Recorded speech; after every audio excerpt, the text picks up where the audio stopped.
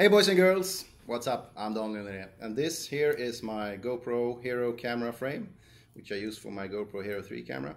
And it opens and closes so you can easily remove and put your camera back in it. I do like the concept, but considering the cost of this thing, I think it broke way too easy.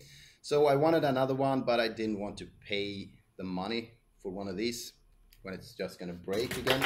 So I made my own, and obviously I 3D printed it. Looks like this, and it may not be as pretty as the original one, but you got the function.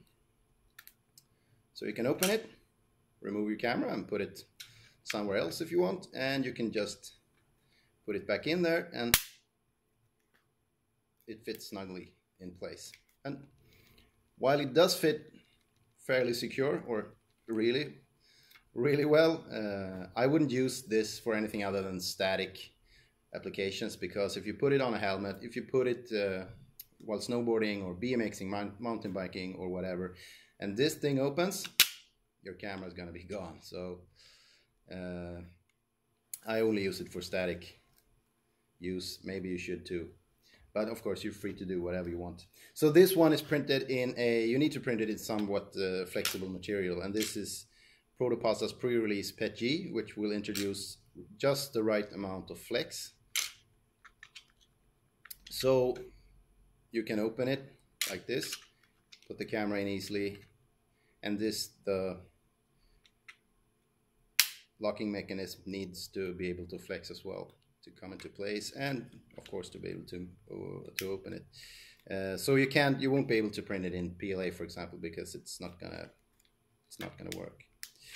If you do print it in a not as flexible material as a co-polyester, this one is from Proto-Pasta, it's called nGen.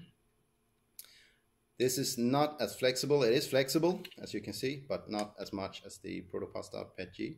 So I just had to cut off a little piece of the edge here and smooth out the round part as well, and now it fits perfectly.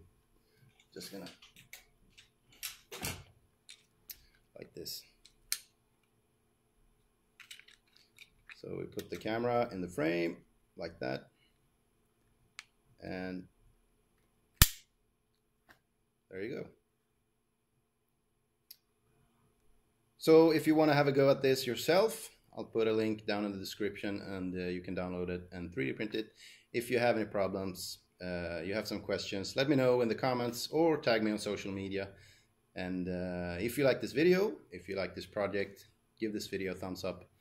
And don't forget to subscribe so you won't miss out on any future projects as well. So that's it for this video. Thanks for watching, and I'll see you soon.